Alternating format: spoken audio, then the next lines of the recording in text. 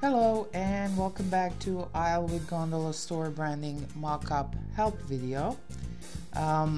In this video I'll show you how to edit the template. So first let's open up our Photoshop file.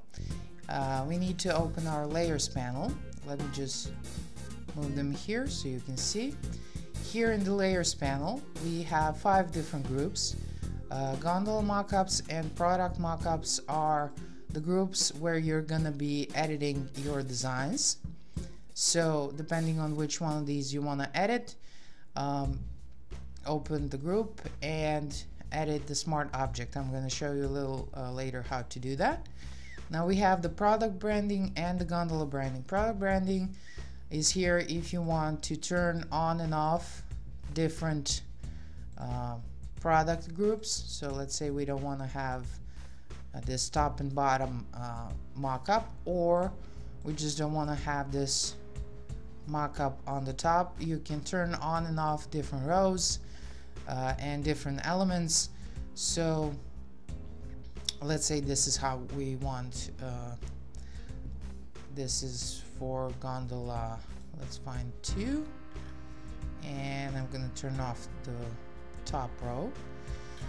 And finally the same thing applies for gondola branding. And finally we have the render here, the 3D render that was exported, and we can change colors if you turn on and off these hue and saturation elements.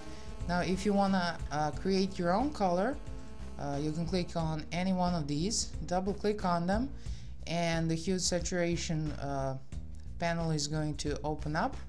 So we can change color, we can change saturation by moving this slider, we can make it darker, lighter, etc. So you can play with colors of the aisles and the gondola itself. Okay, now let's see how to change designs.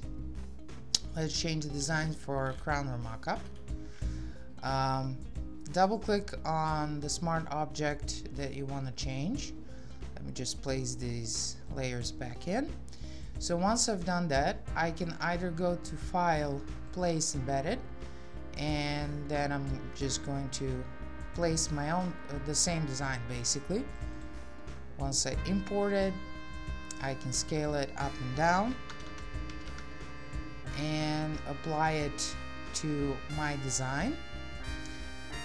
And then once I've done that, I can just merge these 2 layers, go to Control E on your keyboard and make them 1, so the file size will stay relatively low.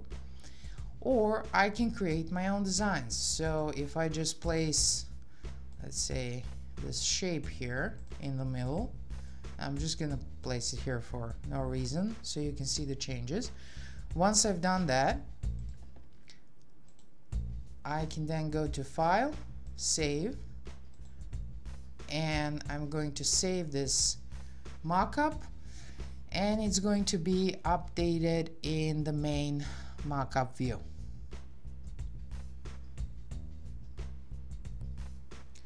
Okay, now once I close down the smart object and I go back to the main file, as you can see, all 3 crowners have been updated.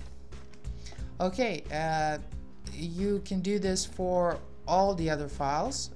We have 5 types of boxes. You can change the design too. We have side shelf liner, we have the bottom branding here.